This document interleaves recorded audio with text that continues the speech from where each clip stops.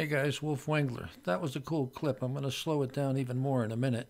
Here's the tag that came with that carburetor when I bought it new in 1998. Jets, power valve, and squirters. I'm still at 31 thousandths on the primary side squirter, but I've opened the secondaries up to 37. Here's an even slower version of the same video. Both accelerator pumps have the same red pump cam on them. Here's the driver's side, and here's the secondary side. I've got the screw in the second hole on both of them. The only reason the secondary squirt comes on later and ends sooner is because the secondary pump nozzle is bigger. And that's what you want when you jump in the secondaries. This is still all just that same one video slowed down.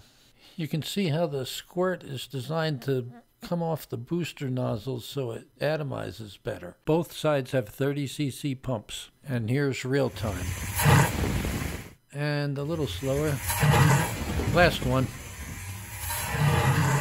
Here's some Holley accelerator pump cams. The shape of the cam determines how quickly the gas is metered out of the accelerator pump nozzle. Less is better, and you got to use the right screw to hold them in. That's all I got. Thanks for watching. Subscribe.